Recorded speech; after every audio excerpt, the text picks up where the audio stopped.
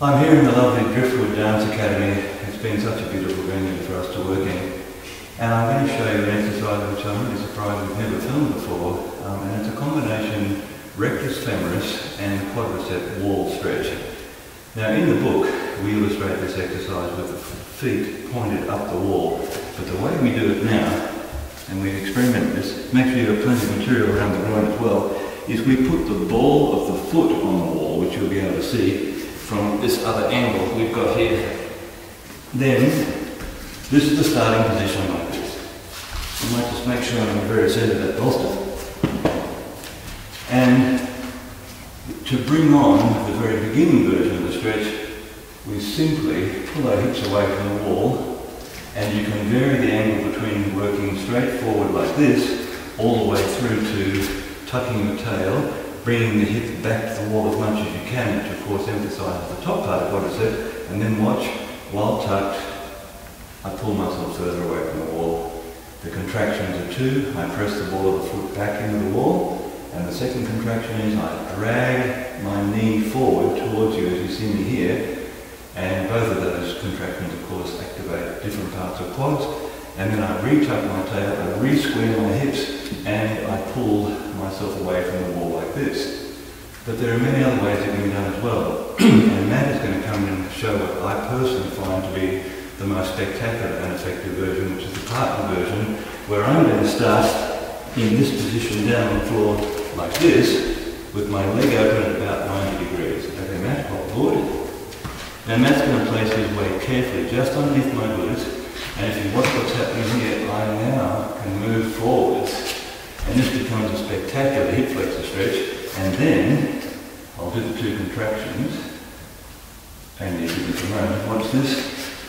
I then lift myself up into this sort of position like so. And as you can see, with my hips squared and my tail tucked, that's an immensely strong hip flexor stretch. I'll just work it a bit more. I'm just wriggling around a bit to get exactly the right line. I tuck my tail. I redo the contractions, and watch this, I take a breath in, and come away from the wall, re-tuck the tail, and then slowly press my shoulders back like this.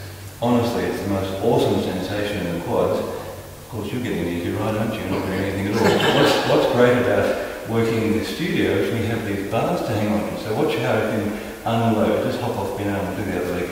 Other side, I'll do the other leg anyway. So I'll just swing around like this, ball of the foot back in position. I ease my hips well away from the wall like so. Make sure that I'm completely stable. Matt, come forward please. I use Matt's weight to do two things. One, so that I can pull well away from the wall like this. And then two, I lever myself back into the position using my arm strength like this. I then do the two contractions. I'm pressing the ball of the foot into the wall. 5, 4, 3, 2, 1. I'm now dragging the folded leg through the floor towards this view here. 3, 2, 1. Watch, I take a breath in. I go further away from the wall. I re-square, I re-tuck, and press myself slowly back. Oh, it's an awesome, awesome sensation. I'm feeling it all through psoas and rectus femoris as well. And that little bit extra. Great, thanks mate. Try this one. Even if you don't have a partner, it's a fantastic stretch in its own right. But a partner will get you the sense of length from the ribs down to the knee that no other stretch can give you, and it will, in time, change the shape of your spine. Your spine will literally become straighter. Try it, your body will love you for it.